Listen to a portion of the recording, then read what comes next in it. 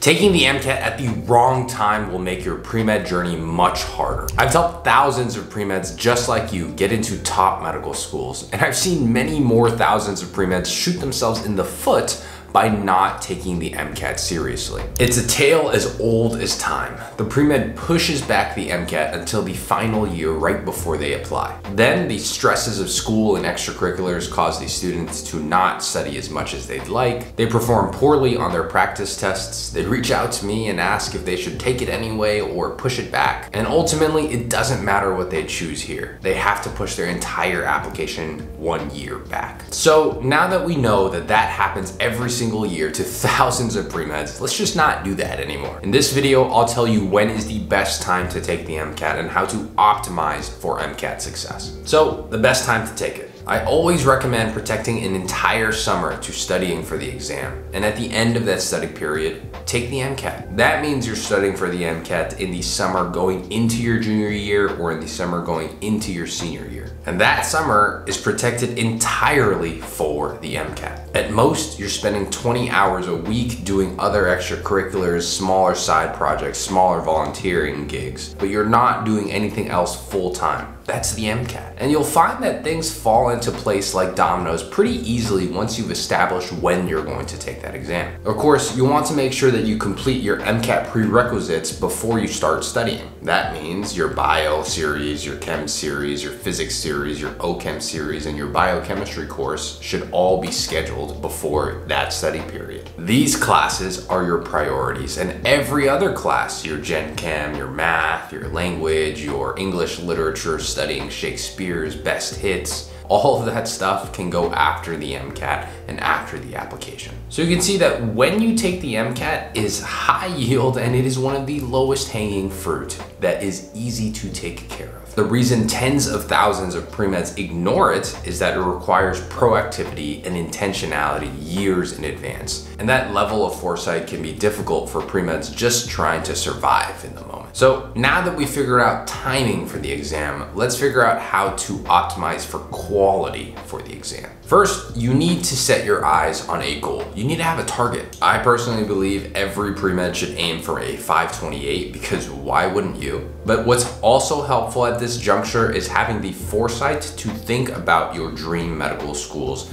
and where their MCAT scores live. For example, if you want to stay in Southern California, you're looking at USC, UCI, UC San Diego, UCLA. Those schools have published median MCAT scores. So you can look them up and triangulate a very reasonable MCAT goal, probably somewhere in the 515 to 520 range, given how competitive medical school admissions is today. So now you have a real tangible goal. If you score in that range, your foot will be in the door for your dream schools. So I know you're not applying to medical school right now, but this is a great time to look forward and figure out where your dream medical schools may live. You're certainly not beholden to them, but it helps you get and generate a reasonable MCAT target. Now, a lot of the stuff we're talking about here is advanced. It requires years of foresight and being intentional. And if figuring out your dream schools or triangulating your MCAT goals, those seem a little bit too overwhelming, I totally understand. Everything in the pre-med process is new and it all feels very high stakes. At Pre-Med Catalyst, our mentorship program helps pre-meds through every single step of the way. If it sounds helpful to have someone who has done this journey before and has helped pre-meds just like you, in fact hundreds of pre-meds just like you,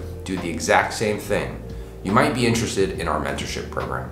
Check our link in the bio for more. Okay, now at this stage, we have a goal MCAT date and a goal MCAT score. We have the fencing around our MCAT season. The next thing to do is to still gather more information, specifically about what you don't understand content-wise in the exam. So here you have to take that leap and take a diagnostic exam. Take it seriously, like you're actually taking the MCAT. What that means is take it at the right time of day, drive to a testing center or a library, take real breaks that are timed, and start to internalize and feel all those emotions of the MCAT's pace, the MCAT's difficulty, breaks, the length of the exam. All of that information, your body will be very, very anxious and afraid of, and that's totally normal. And at the end of that diagnostic exam, after you took a huge leap, you will score atrociously. And part of the growing pains of getting to medical school is being able to handle and learn from those uncomfortable situations. You're not there yet, and why would you be? You haven't even put in 1 day of studying. But the diagnostic will give you vital information about where your strengths and your weaknesses lie. It'll tell you if you're naturally good at cars,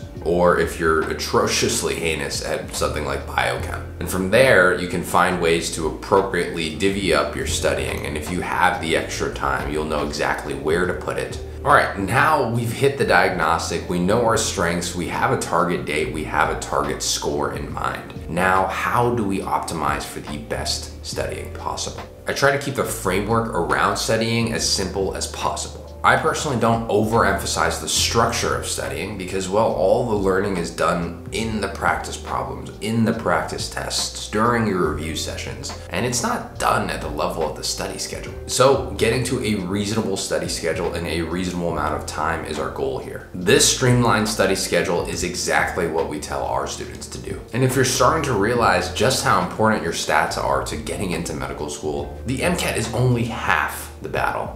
We just did a video on how your GPA affects admissions odds here, and if you're interested, you can check that one out. So for our students, we break down MCAT studying to 2 phases. Phase 1 is a bit more content dominant. Here, 70% of your time will be focused on content review, 30% on practice problems, and you'll take a weekly practice exam. Your goal here is to build a foundational fund of knowledge that sits at the bottom of your MCAT pyramid while slowly working in practice problems and certainly never forgetting the length, the pace, and the difficulty of a practice MCAT exam.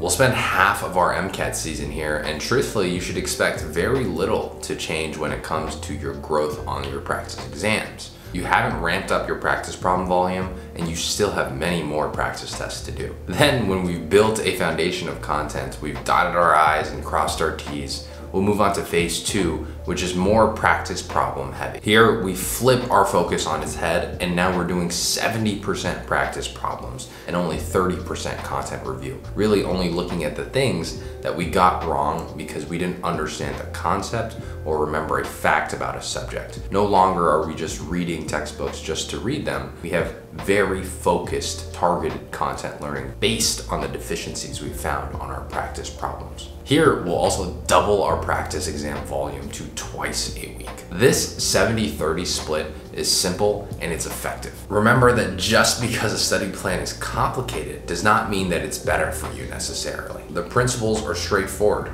Start with content review, integrate practice problems from day 1. Then, when you've built some foundation of knowledge, move away from the comfortable textbooks and the comfortable learning videos and move towards the uncomfortable practice problem sets and the uncomfortable practice tests. Over your study season, we recommend that you complete at least 7 to 8 practice exams. And you'll know you're ready when the last 2 to 3 exams are in range of your target MCAT score. Many premeds also ask about MCAT courses, and I find them very useful for a certain type of students, but very harmful for another. But often you will move at the pace of the lowest common denominator of your class. For example, if a student has a question on stoichiometry, a concept that you've already mastered, the entire class will pause, wait with that student, and relearn a concept that may not be useful. Also, make sure to understand these MCAT promises. No one is going to guarantee a 515 plus score. And the stats that you're seeing, X% of premeds who took this course got XYZ score, is misleading. Statistics apply to populations, not individuals. Just because that population scored a certain way doesn't mean that that's going to be extrapolated directly to your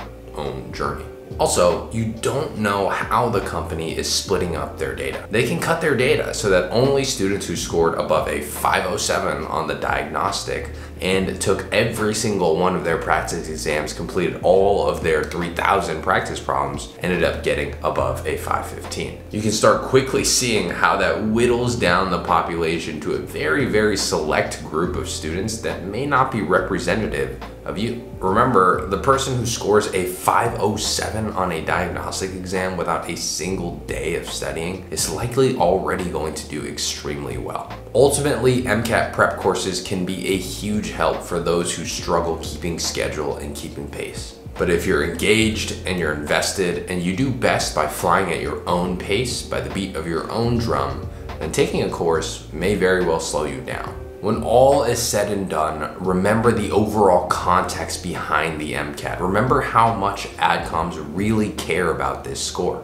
The MCAT is lever 2 in a total of 6 levers. The MCAT is combined with lever 1, your GPA. And while your GPA and your MCAT can get your foot in the door, they by themselves will not earn you a seat at the table. And of course, keep in mind the opposite as well. Too many students have 5 strong levers: strong GPA, strong extracurriculars, strong letters of recommendation, strong written application and interviews. Holistic admissions means that every part matters. And in a world where pre-meds are so competitive, if you have a sinking ship of an MCAT score, that is clear enough of a reason for admissions committees to say no. All of this, again, is to underscore the importance of taking this exam seriously. This is how to set yourself up for success on the MCAT. That's all from me. Thanks for watching. Have a great day.